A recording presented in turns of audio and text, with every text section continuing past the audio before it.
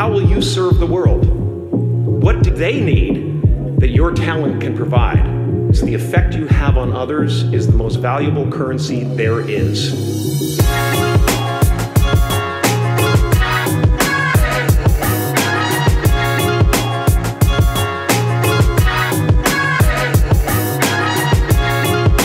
Current situation is stuck at the airport. A little weather delay, lots of snow in Albany and Detroit, which have kept me from getting to Milwaukee, which is my ultimate destination today. But in that time, two very significant things have happened. One, the 5 a.m. group has started a Slack channel, which is absolutely phenomenal because the 5 a.m. group is by far my favorite group of insurance agents to share ideas, thoughts, all kinds of different things about running an insurance business, running a business in general, being a leader, being a creator. We have lots of great and dynamic conversations about what it means to be a professional in today's world, and how important are things like doing video like this, and where should a leader fall in terms of creating. And that's ultimately the second piece here, because sitting in the airport here, I'm in, you guys can see I'm in Detroit right now.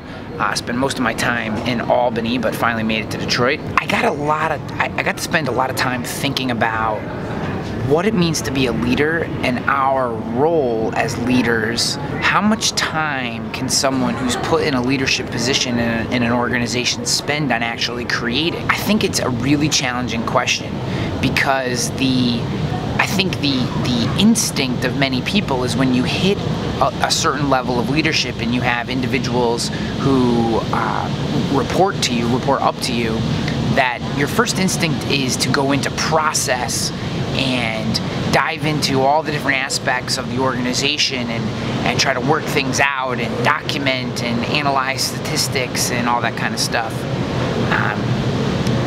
I'm not sure that's the answer.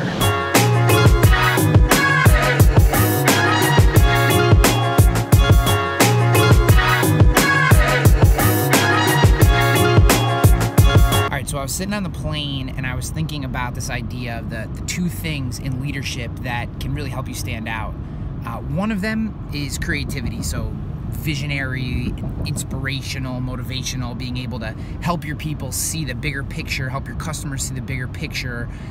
This is the Steve Jobs idea, right? Where you can really project a vision and a creative sense on your product and take yourself to another level, help you stand out. The other is efficiency. Can you be that worker, that tactician, that strategist who really understands the logistics of making your business run smoother and more effectively? And those are the two pieces that help you stand out as a leader. Everything else is basically the bar for being a leader in an organization. But if you can be creative and you can be efficient, you can truly stand out. And those are the two areas that I'm personally going to be working on in 2018. I think the creativity piece I'm maybe a little more ahead of. I don't always necessarily communicate it in the best way, and I need to get better at that. But it's the efficiency piece that I struggle with. I think because I come into so many situations from a creative mindset, I'm not always thinking as that tactician. I'm not planning and strategizing the way that I should to really take the creative ideas to the next level. I'm doing this 100% for Sydney Rowe. Sydney, eat your heart out. We're flying inside drone. There's Stacy, inside droning in the new Milwaukee office.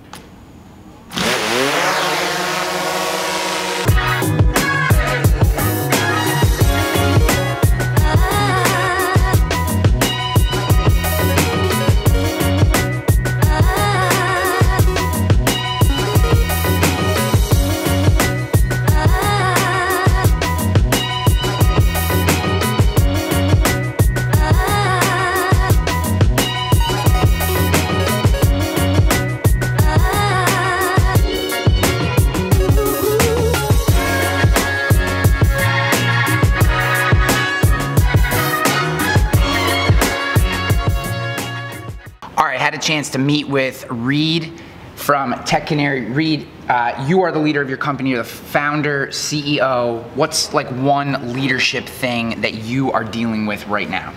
One of the things that I'm dealing with right now is really taking a step back with the company as we're growing really, really fast, and really spending a lot more of my time being more strategic rather than tactical within the organization, and really helping my leaders lead their teams as opposed to me doing a lot of that work myself. That's a good one, man. I struggle with the same things. Thanks, bro.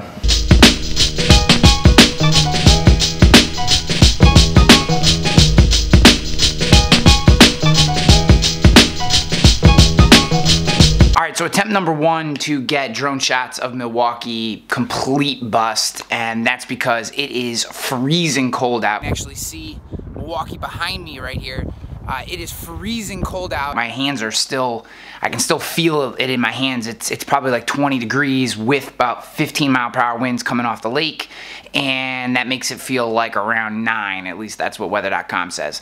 And it really felt it. So it was about a 20-minute walk down to the river, which then would take me out to the lake, and I wanted to get drone shots of the sunrise and then looking back at the city and the river hitting the lake, and I was like, wow, this is a really cool spot to get a ton of great footage, and it just wasn't happening. It was way too cold. It was way too windy to send the drone up. There were power lines around there, and I just couldn't get in a good spot. While I was walking down in the freezing cold, I came up with a third idea around this idea of leadership, and really I'm telling you things that I need to work on.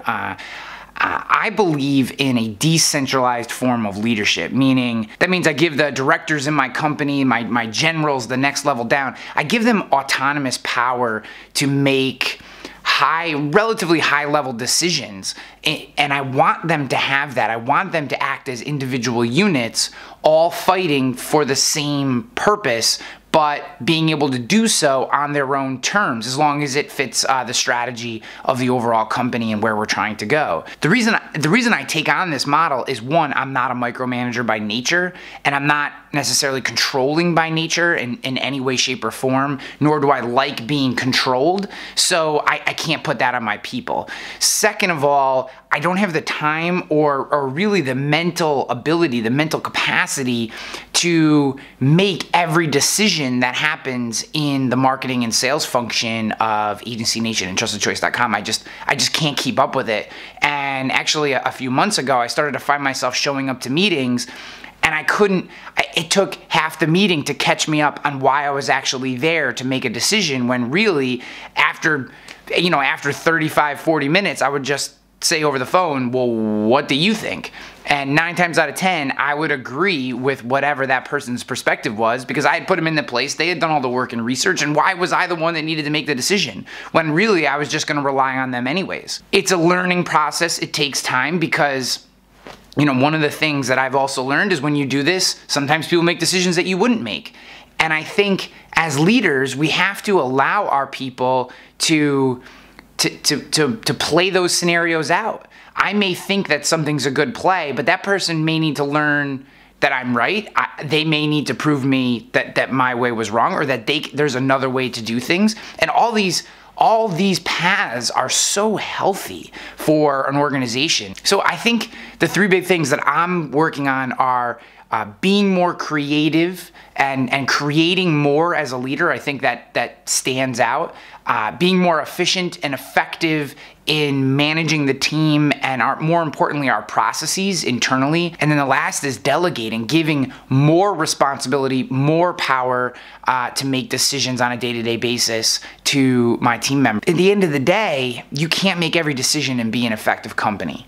And I think the leaders that are willing to delegate stand out. All right, enough screwing around. Time to go get ready for work.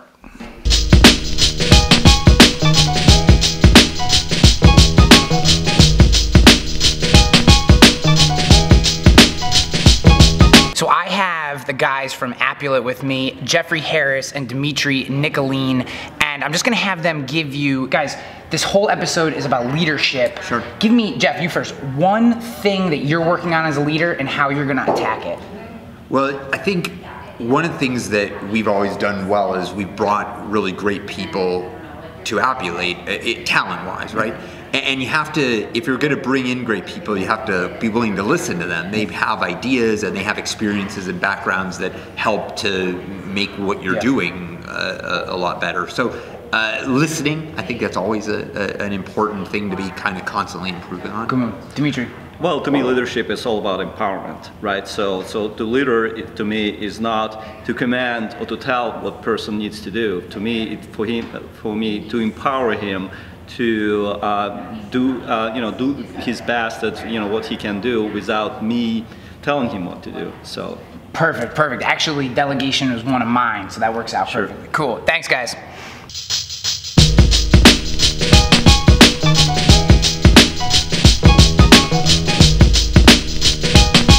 After 3 long but fantastic days with the team in Milwaukee, headed home here in the Detroit airport. See behind me, there's a Delta plane someplace. There goes the train, you can see the reflection.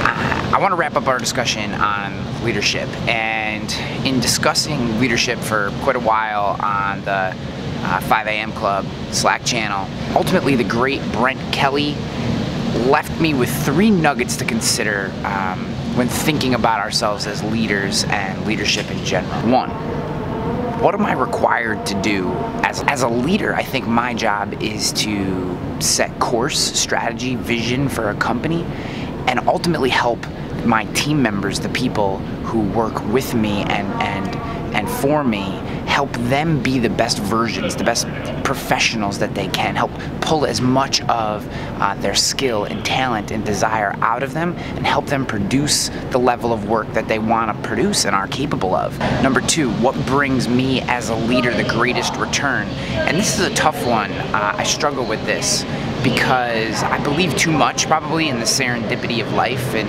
that putting in the work, ultimately you get the reward.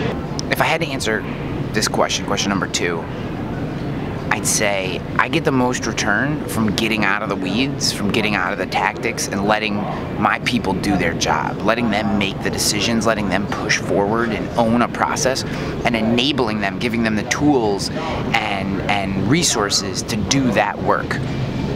I'm only one guy. I'm only one person. I can only do so much. The only way as leaders that we can get the most back in return for our efforts is by allowing our people to be the best versions of themselves. And I don't know, that feels kind of fluffy to me as an answer, but so much of what I think about every day is about the people that work with me. For better or for worse, I want my people to be successful, because if they're successful, my company will be successful. Question number 3, what gives me the greatest reward? I guess reward monetarily is, I don't really know that I necessarily care too much about that. I guess from a monetary standpoint, it's growing the company. And I think maybe that's the whole crux of this leadership thing. For me, being a leader isn't about making decisions. I mean, that's part of it, obviously. The buck stops with you, and you have to embrace that. But really, the greatest reward for me, both financial, emotional, whatever, comes from letting my people do their job.